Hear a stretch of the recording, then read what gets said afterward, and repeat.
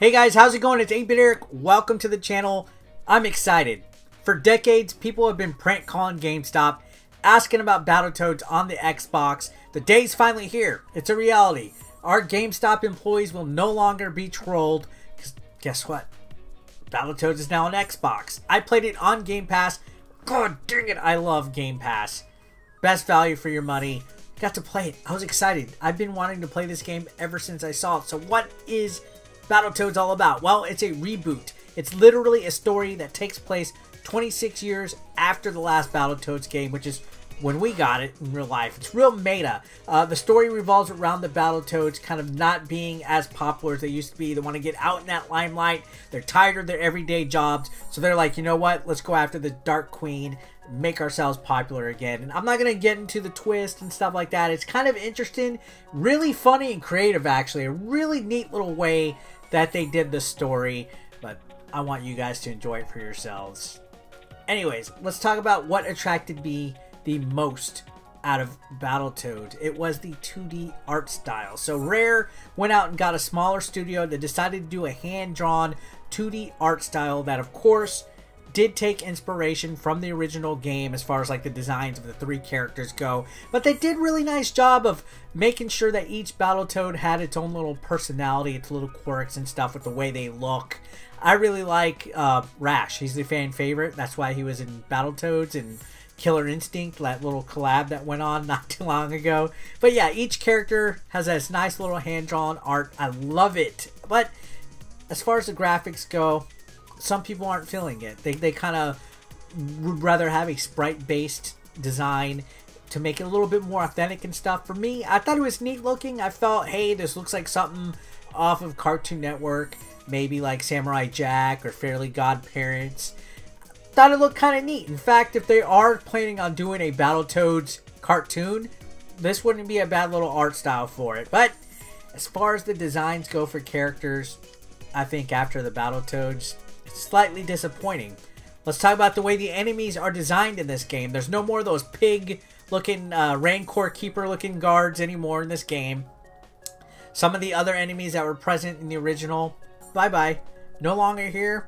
Doesn't have that like little authentic feel, like callback as far as that goes. But the biggest piece that does not make this game feel authentic is the design of the Dark Queen.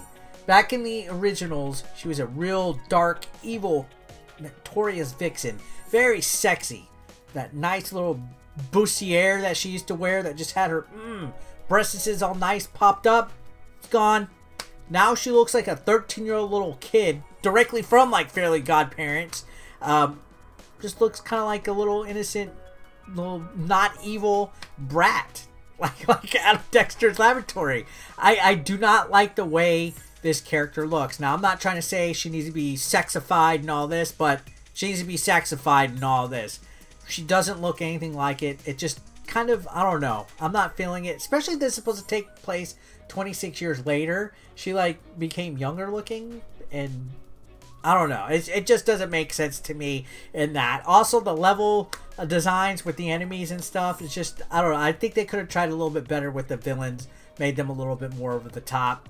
Now, back to the Battletoads themselves. Not only do they look different and unique individually with the way that their graphics are set up and stuff, but their movesets. They each have their own unique moveset. Variety of different punches, launchers, their attacks, their heavies. All have little personalities and quirks in them. In fact, the original series combat that Battletoads was known for has changed quite a bit in this one. This one's more based off of like quick dodging and using your tongue to latch onto your enemies and pull them to you, and punching them with the basic attack, launch them up with Y, hit them with a morph attack, which morphs your character into like funny, unique, different things. The characters change everything from like a baboon to like an arcade cabinet to something like all sorts of different stuff. You'll find out in here. It's very satisfying to do the combos, juggle the characters around, get a chain bonus and stuff like that. And they, again, you got your basic attacks, things like that. So it's not too hard to pick up on. In fact, I feel the beat 'em up sections of this game are the most solid that I've seen in a while. And I'm going to talk more about the levels and stuff like that, but let's talk about how the game works. So this game is for 1 to 3 players local co-op. We're also going to talk about that because I have a complaint about that. But 1 to 3 players, you can have all 3 Battletoads out there at the same time. But if you're playing individually, like myself, I played by myself. I play with myself a lot. You can still control all 3 of the Battletoads. This is done through like a respawn game mechanic where if you die as one Toad, as long as you have 2 other Toads that aren't in respawn cooldown, one of them can be tagged in and take over from there. So if a Battletoad dies, you'll see like a 30-second cooldown.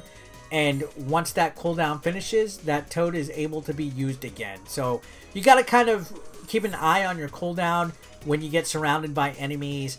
And as long as you have Toads able to be respawned, it won't be game over for you.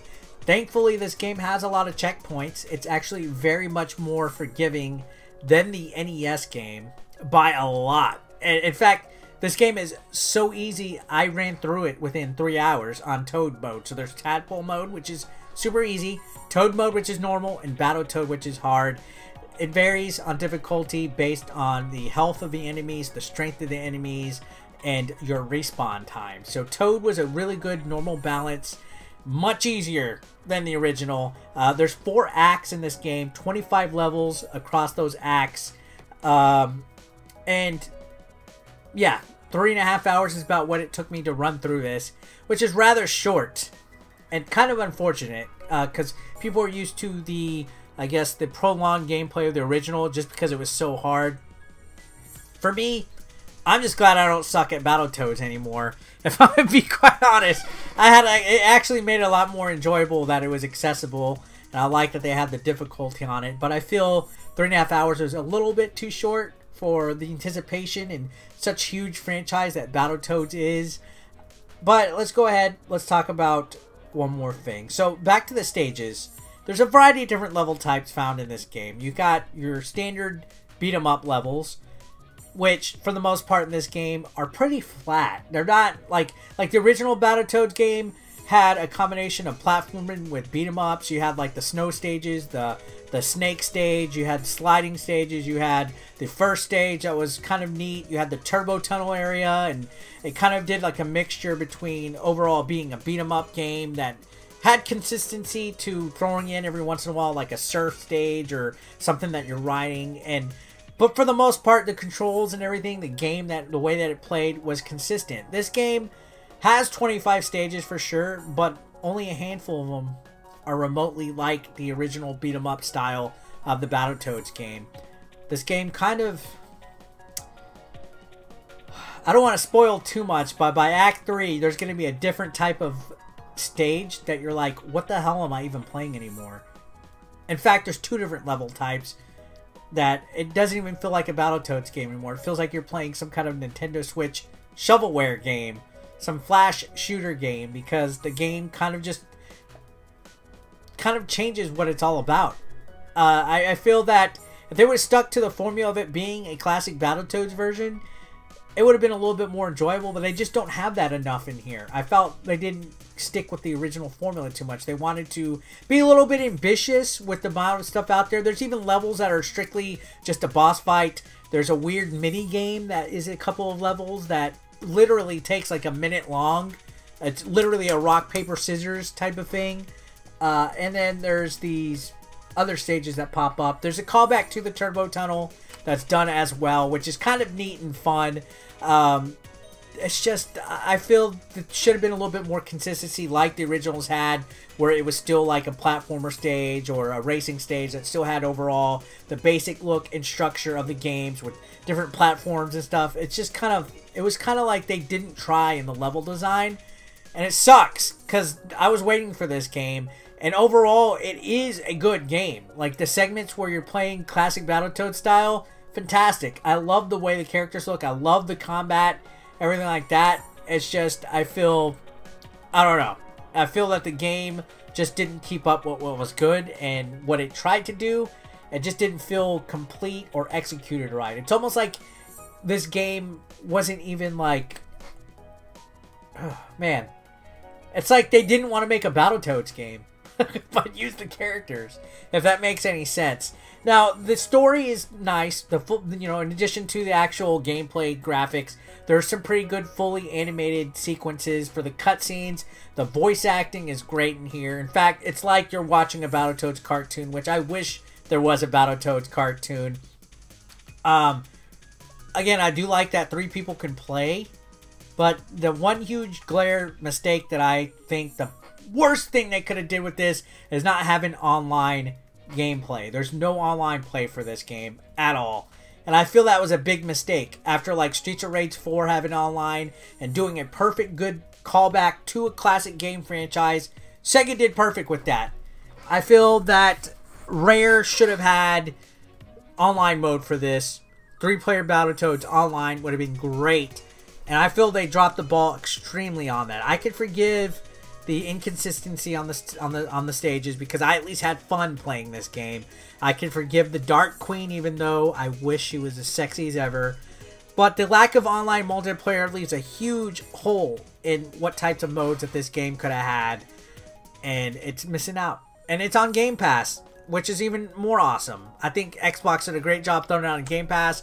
It's just, there's no excuse after what Streets of Rage did with their online multiplayer to not have online multiplayer for Battletoads. So overall, I would say biggest problem, lack of online multiplayer. Consistency on the stage overall, kind of not keeping true to the Battletoads form. Change is okay. I'm okay with that, but by Act 3, I was just kind of like, and you know what? They could have did a little bit better. Why the hell did they throw this out here? The Dark Queen's look, I don't really like. But other than that, combat system fine. Characters hilarious. Cutscenes great. It's on Game Pass, so there's no harm, no foul if you're already paying for it. And it could have been a little bit longer, but I like that the difficulty was adjustable and fair. So overall, I think not a bad thing. Maybe they'll release more content for this. Maybe there'll be DLC. Maybe they won't neglect Battletoads anymore. It could have been a lot worse. I'll say that. I would say that this game's a solid, at least 7.5. It met my expectations because I know a lot of people's expectations lowered when they saw the art style of the trailer that they showed recently, but I liked it. Anyways, guys, what do you think? Have you played through this? Let me know your thoughts. Is this something you're going to pass on? If not, why the hell aren't you playing it yet? And don't forget to subscribe, and I'll see you next one. Peace out.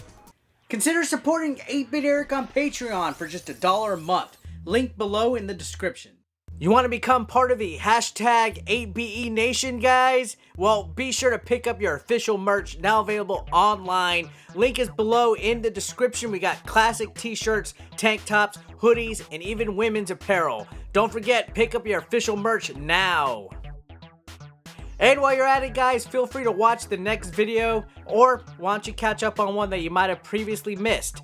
Thanks again, guys, for all the support. I couldn't do this without you. You guys are amazing, and don't forget to subscribe and click that like button if you are brand new. Thanks again, guys. Peace out.